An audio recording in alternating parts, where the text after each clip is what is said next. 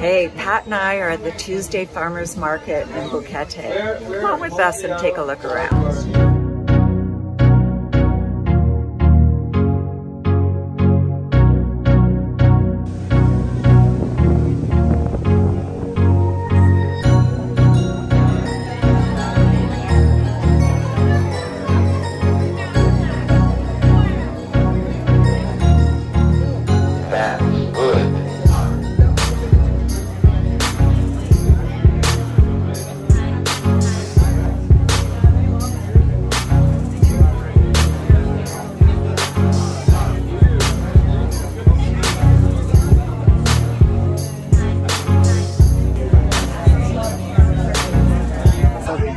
Tropics represent a different picture, and Panama represents a different picture as far as can we produce something that's sustainable, that can be duplicated.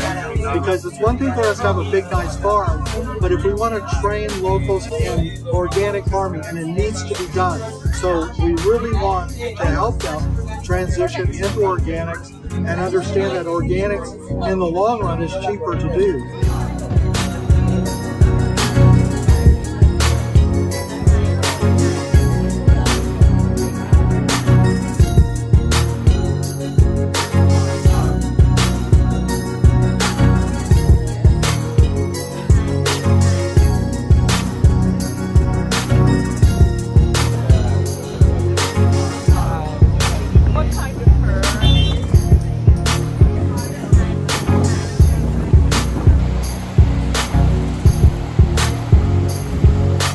So I came back this week after trying some really yummy coconut cake that I bought here last week. And this young lady, Colleen, does entirely gluten-free cooking. A lot of it is vegan, but I'm attracted because it's gluten-free. So I just bought a coconut pineapple cake and a tomato and orange soup. I've never tried that combination before, but I'm excited to try it. So say hi to Colleen if you come over to the Tuesday market. Allergies really serious because my entire family has allergy problems, including myself. And I do an assortment of 300 different items over a 3-month period. 300 items? 300 items. So I come here and everyone's so happy because they go, so it's gluten-free? And I go, everything. So it's nice because when you see people traveling, they do the tours and stuff like that, and they're going, but the one last check on their list is, are they going to be able to eat? Right. They come around the corner and they go, there. So many people are traveling through Central America and they're having rice and beans. Yeah. Like that's it. Yeah. That sucks. Not much of a diet. Not much of a diet. Thank you, Colleen. No problem. Thanks, guys.